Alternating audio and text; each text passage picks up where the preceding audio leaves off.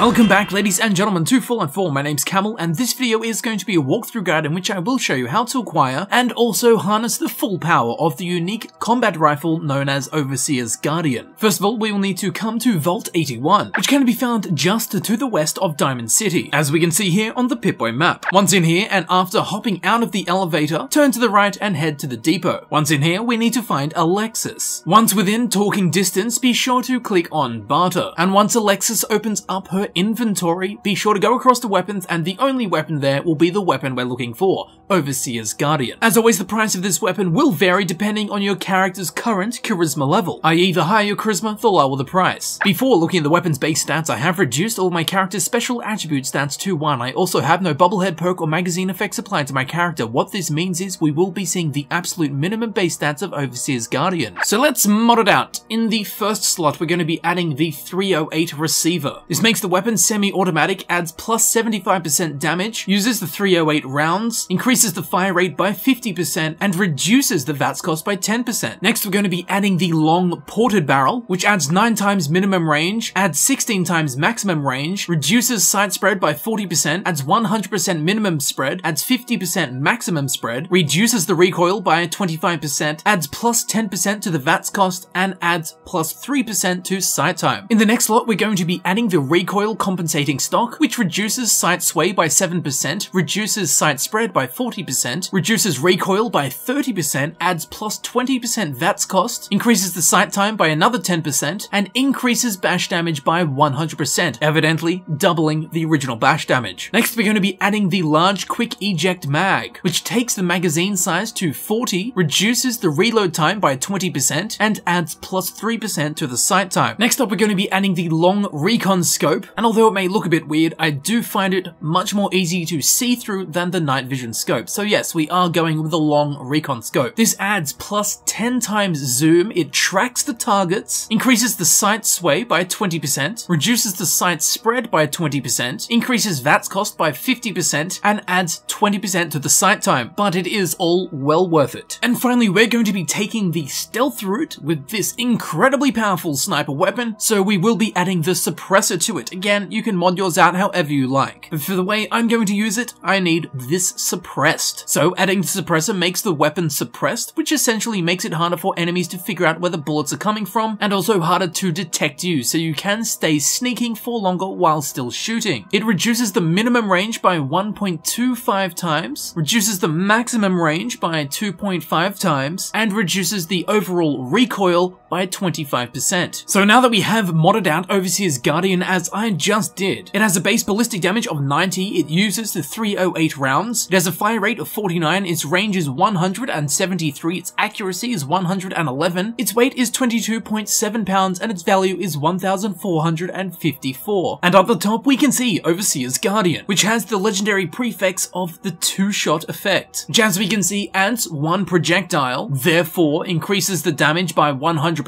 because there's double the bullets, increases the spread by 150%, and increases the recoil by 100%. Now, although it does shoot 2 projectiles, it still only uses 1 ammunition, so don't ye worry yourself about that. So, the Overseer's Guardian, I'm sure plenty of people's favorite already, and there is good reason for it. And to be honest, it's not very complex at all. As we know, the Overseer's Guardian is a unique combat rifle, and when a combat rifle is modified out to be a very powerful sniper rifle, it sits at a base ballistic damage of 90. When I got all of the appropriate perks, I was able to get the damage up to 258. And keep in mind, you can get it up even further with magazines and bubbleheads. But for now, and for simplicity, let's just say it does 250 damage per shot. That's pretty good for a sniper rifle. Now it's got a magazine size of 40 and it's semi-automatic. So essentially, as fast as you can pull the trigger, the Overseer's Guardian will shoot that fast. And it's got 40 shots ready to go lined up without having to reload. Now that is ridiculous. Now if you have a fully maxed out ninja perk, a sneak attack is going to do 3.5 times the normal damage. So a sneak shot with the Overseer's Guardian is going to do 825 damage. That's really damn powerful. And of course, the legendary prefix which pushes the weapon completely over the edge is the 2-shot legendary prefix. Because there's 2 bullets coming out, you are literally doing double the damage. So a sneak shot with this will be doing over 1,650 damage, which is absolutely mental. Combine this with the fact that we put a suppressor on the front and you're going to stay sneaked for longer, being able to do 1,650 damage per shot multiple times in a row. Remember, a magazine size of 40, so you have 40 bullets ready to go, prepared to fly out of nowhere and deliver 1,650 plus damage to your enemies, essentially making them look like extras from Tarantino films. Then of course there's other variables such as doing a critical sneak hit. I think it's safe to say that mechanically it is possible to do over 4,000 damage with a critical sneaking headshot with the Overseer's Guardian. And that, my friends, is where you cannot deny that the Overseer's Guardian is a